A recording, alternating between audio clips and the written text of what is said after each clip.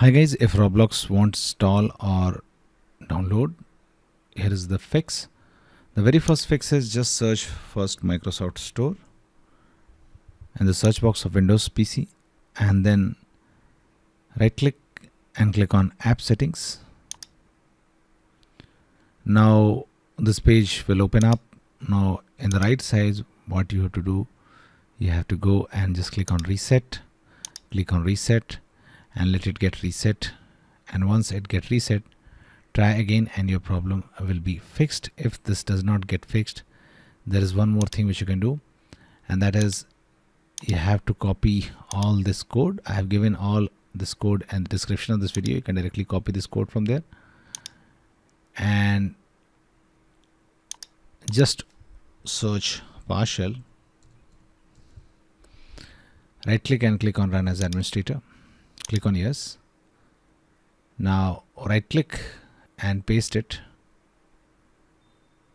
After that, hit enter and let it complete fully. Once it gets completed fully, you have to try again and your problem will be fixed. If this does not get fixed, there is one more thing which you can do, and that is just search view network connections.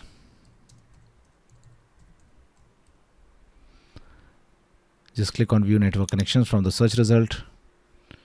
Now right click on your Wi-Fi if you're connected to the internet via Wi-Fi. If you're connected via Ethernet, right click on Ethernet. In my case, I'm connected via Ethernet, so I will right click here. Now click on Properties. Now select Internet Protocol version 4 TCP/IPv4. Double click on it. Now what you have to do, just select this option, use the following DNS server addresses. Now type 8 and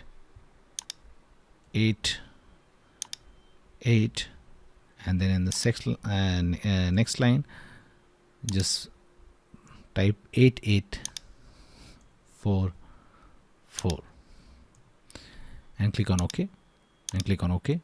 And now try again and your problem will be fixed. That's it guys. Please do like the video to support us, and thanks for watching the Geek.